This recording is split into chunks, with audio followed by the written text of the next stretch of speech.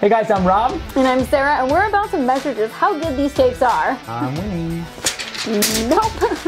The all-new Milwaukee wide-bladed series of tapes are this week's Power Tool Showcase.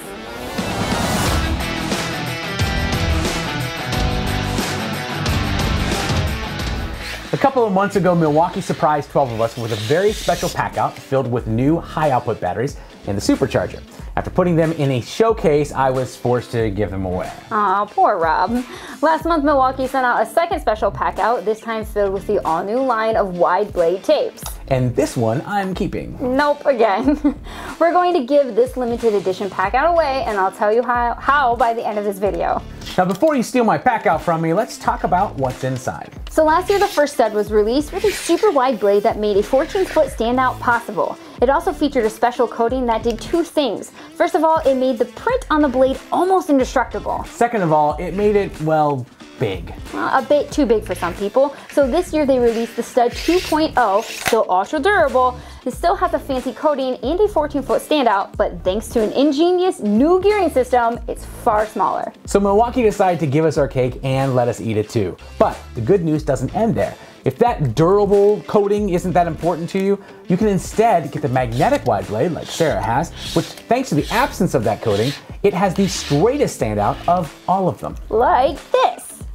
Right. It's also slightly smaller for that exact same reason. But have we reached the limits of miniaturization? No, we have not. This is the compact wide blade. It has a 12-foot standout in a much smaller package. They were able to make it compact by shrinking down the wide blade down to 30 millimeters, which is still fairly wide. And of course, there's a magnetic version as well. Since these special kits went out, a lot of our favorite content creators have chimed in, including Stuart at Tool Guide, Travis over at Tools by Design, and Joe, the man named after his preferred beverage. Also known as the Canadian Carpenter.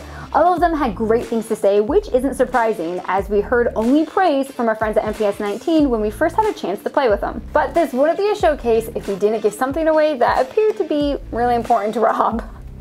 Hilarious. So again, this is not something that you can buy. This is a unique Packout that Milwaukee only made for a small group of content creators. And this one can be yours. Sarah, you want to tell them how they can win? Yes, in the comments below, tell us the most unusual G-rated use you've had for a tape measure in the past. G-rated. She's not kidding, guys. We have a surprising number of tradesmen and tradeswomen who watch our show with their kids. So we'll be pretty quick to ban anybody stepping on a line.